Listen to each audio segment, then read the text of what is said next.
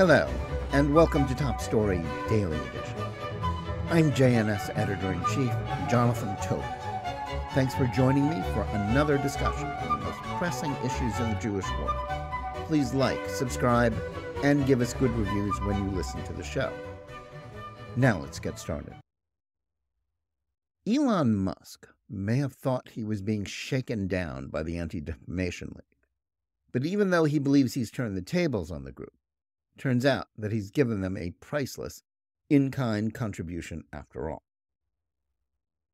By focusing all of his fire on the ADL, it's part of an effort to fend off a campaign to starve the platform formerly known as Twitter, now called X, of advertising, and by engaging with accounts that are clearly anti-Semitic and even blaming them for anti-Semitism, Musk has allowed the organization not just to play the victim in this dispute, he's enabled them to change the subject from the way the ADL has been part of the push for big tech censorship of political viewpoints to one about enabling Jew hatred. In so doing, Musk has played right into the hands of ADL CEO and National President Jonathan Greenblatt, and given critics of his effort to use X to protect free speech on the internet a weapon with which they can discredit him as well as the anti-censorship cause. The recent dust-up began over the course of the week when, in the aftermath of a meeting between the ADL and an ex-executive, Musk began publicly attacking the organization for its aggressive efforts to force the company to ban certain accounts. In various posts, he supported attacks on the ADL by right-wing anti-Semites like Keith Woods and Alex Jones, claiming that the group is itself the biggest generators of anti-Semitism on the platform. He then followed that up with a post that claimed, "To clear our platform's name on the matter of anti-Semitism, it looks like we have no choice but to file a defamation suit against the Anti-Defamation League." Oh, the irony. That, in turn, helped fuel a surge of vile anti-Semitic screeds on X, supporting the hashtag #BanTheADL that X allowed to trend on the platform. For the ADL, this proves the point they have been trying to flog for the past year, ever since Musk bought Twitter.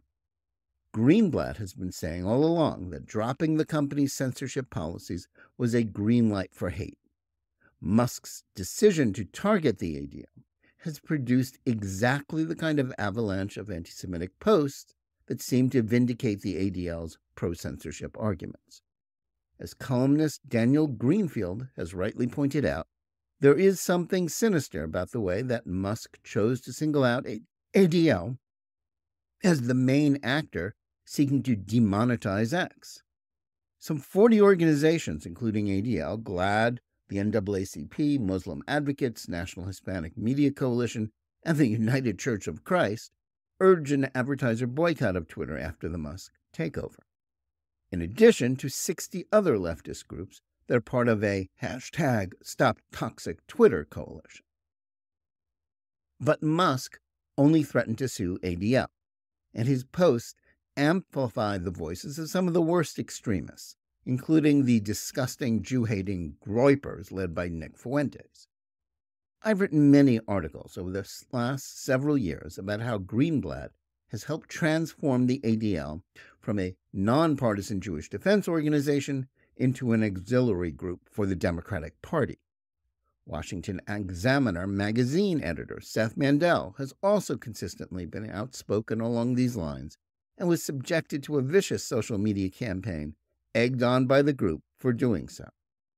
But he was right when he posted on X in the aftermath of the recent Musk-ADL exchanges that, quote, "the Groypers tweeting ban the ADL are bad people with bad intentions and bad designs. Don't be fooled. Don't consider their argument. They are ghouls who hate you. No nuance." He also noted that the ADL and I are arguing about how to keep Jews alive. The Groypers want us all gone. Musk is a mercurial figure, hard to pigeonhole in any one political slot.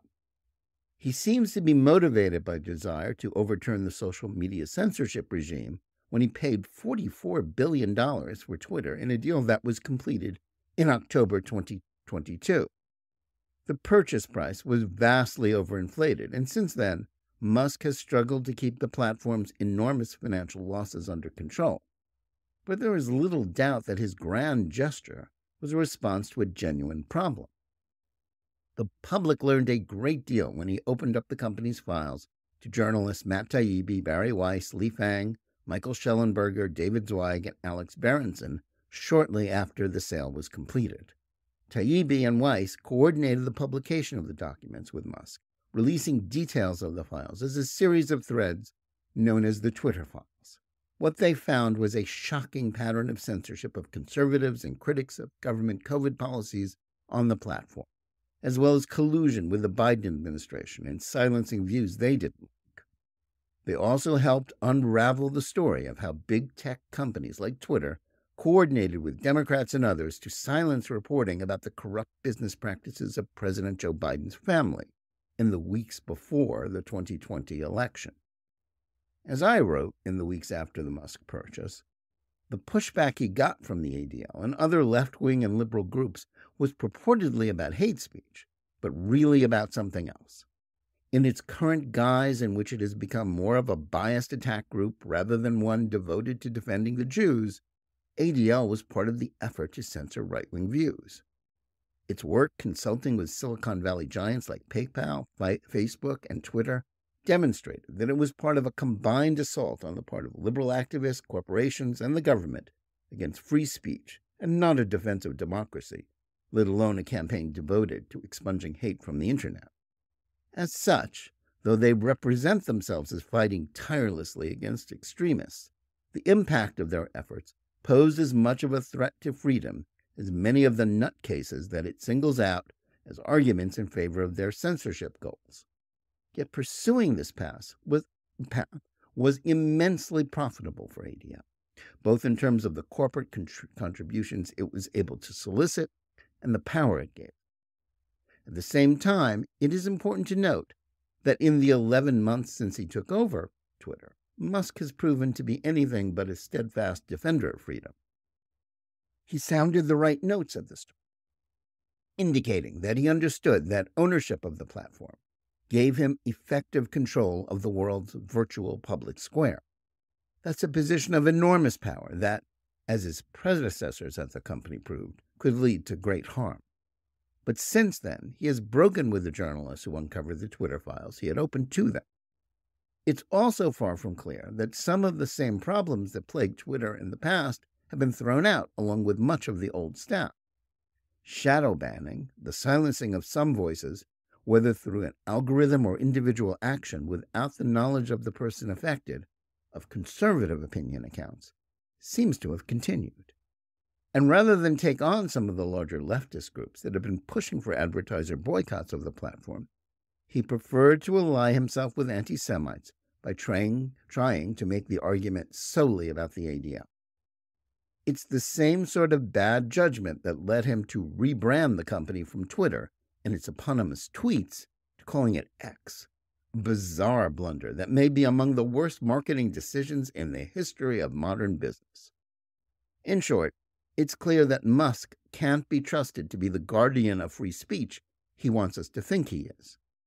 Yet no matter how disappointing his conduct has proved to be, none of that justifies the ADL's desire to reinstate the old Twitter censorship of conservatives. This is a debate that has been raging for the past 4 years, since actor-comedian Sacha Baron Cohen was given a platform by the ADL to push for more censorship of Facebook in the name of eradicating anti-Semitism.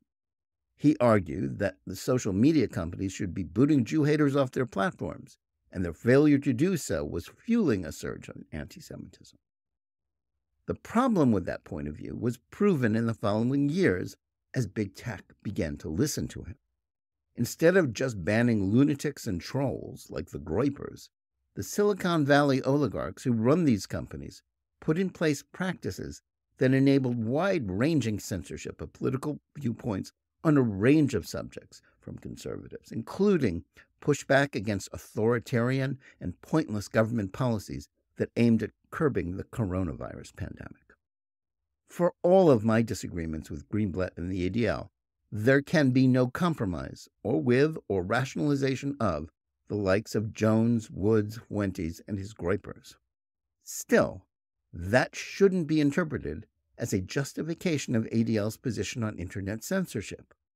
While social media platforms are within their rights to shut down accounts that promote hatred, they seem incapable of doing so without engaging in censorship of legitimate political stances. The ADL's own attacks on conservative opinion on the internet, such as the Libs of TikTok's Chaya Raichik, gives the lie to any claims from the organization that they support free speech for those that hold views they oppose.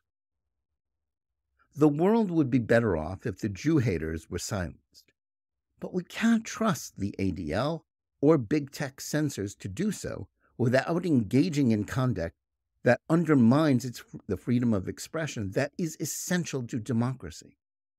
It's difficult to weigh the right balance between these two concerns, but as much as Musk is as deserving of criticism for conduct that can be justly described as enabling anti-Semitism, that shouldn't be treated as a vindication of ADL's position or its pose as the arbiter of what should or shouldn't be allowed to be posted online.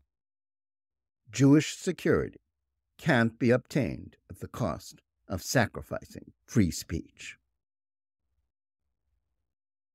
Thanks for listening. Please remember to tune in every day for Top Story Daily Edition and every week for the full hour-long JNS TV program.